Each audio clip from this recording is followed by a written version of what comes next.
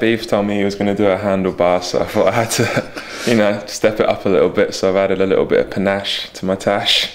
It's going all right. Panache to the tash. Well, talking of which, our debutant, as far as Millwall's concerned, Chappers. I mean, yours is looking mighty fine as well. But what about that bit below the bottom lip? Is that allowed? Totally allowed, yeah.